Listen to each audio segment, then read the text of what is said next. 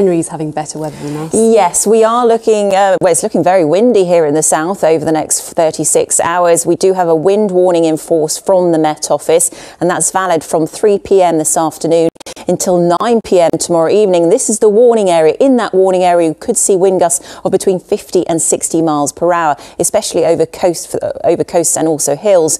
So through the course of this afternoon, we'll see some outbreaks of rain at times, showers as well. There will be some bright and sunny spells, but the winds will strengthen even further as we head through this evening.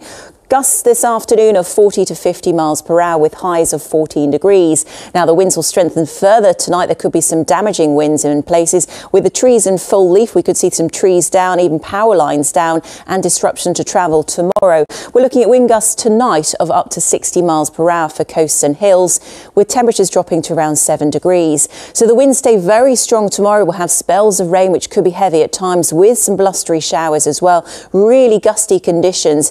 And once again, wind gusts can be expected widely of between 50 and 60 miles per hour through tomorrow afternoon, with temperatures reaching a high of 11 to 12 degrees. So we do have that Met Office wind warning in force for the next 24 hours. Very windy conditions indeed, unseasonably windy for the time of year. But then Saturday, the low pressure starts to pull away. We'll have a mixture of sunny spells and scattered showers. And for Sunday, there's rain at first, but brighter conditions for western areas later on. Thank you, Alexis.